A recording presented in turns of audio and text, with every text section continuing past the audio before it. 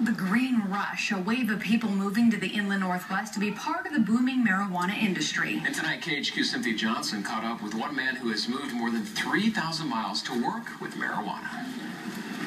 We have all our edibles in this counter. We've got cookies, syrups, tinctures, chocolates, and candies. Louis Alfaro has only been a bud tender at Green Star Cannabis for 5 months. Indica, always remember, couch. Indicas put you in the couch, heavy on your body, makes you tired, sleepy, and relaxed. But his knowledge of the product is undeniable. This is Blue OG, a 30.2% THC strain.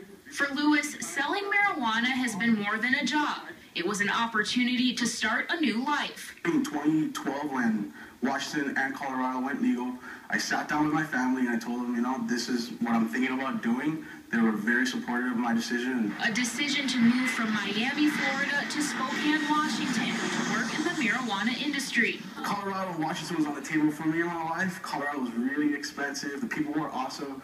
I had never visited Washington before, but the delivery expense was a lot less. It was still as beautiful. We wanted the mountains and the weather and the cold, so Spokane was really like calling our name. So that's why I'm here. But getting a foot in the door wasn't easy at first. When I first arrived in Spokane, I started sending emails out to different producer processors, different stores.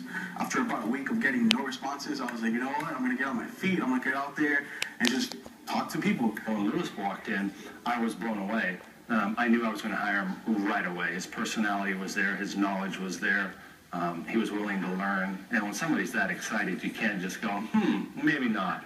You definitely go, yes, that's the person. Now, Louis is the go-to employee who continues to bring more business to the store. Louis is actually responsible for us being an authorized Atmos dealer here in the store, which he set up through a contact he had in Florida. So nobody knows more about the Atmos vaping devices than Louis. A hard-working young man who's found a future with marijuana. Unfortunately, he is a shooting star, so I'm going to enjoy his presence for as long as he is here.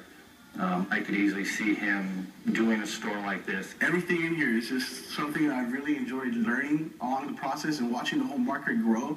Every little week, there's just something different to learn. In Spokane, Cynthia Johnson, KHQ Local News.